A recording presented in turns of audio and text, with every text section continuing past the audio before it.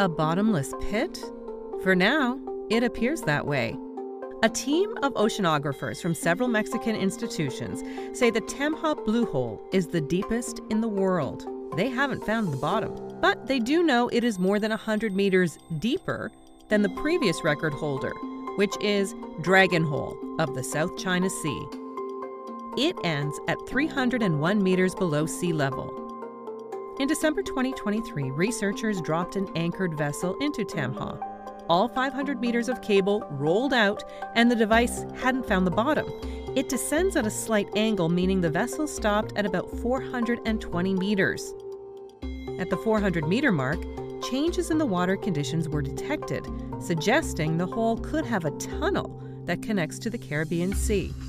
Tamha lies in an area full of water-filled sinkholes, hidden caves, and underwater rivers. Researchers hope to go back and measure it again. But for the time being, its bottom is yet to be reached.